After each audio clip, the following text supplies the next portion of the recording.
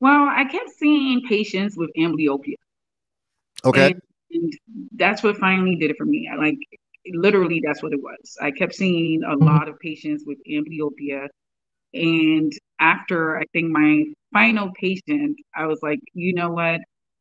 We need to educate the public about kids coming in earlier, and because they're being missed. Absolutely.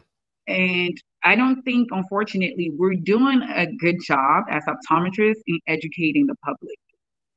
And that's what this book is about. The book is about me trying to reach out to the public and getting parents in to get these kids in as soon as possible. Because a lot of times, this is what I'm getting from these parents. Well, he never complained or she never complained. Yep. Or, well, the pediatrician didn't tell me that they needed to be seen. So these kids are being missed. And by the time they get to us, they have lazy eye, aka amblyopia. Right. Right. You where they're having to be patched or, they're having to go through vision therapy and all those different things. So I want to make it where these kids are more comfortable or the parents are more comfortable in bringing their children in a lot earlier than bringing them in at 10 years old, where they're already having those lazy eyes, and understanding that at 3 years old, they need to go see a pediatric optometrist already. So that's one of the reasons why I decided to finally write this book.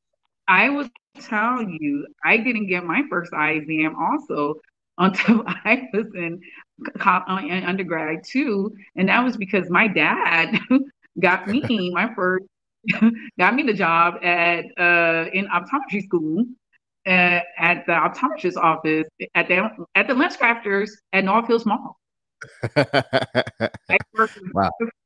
at North Hills Mall, and that was my first eye exam, and I was one of those that could have been missed Yeah. because the good thing is I have 20/20 vision until today, but I could have been missed. Yeah. My parents didn't think, and my dad wears glasses, but they didn't think that go get your child's eyes examined.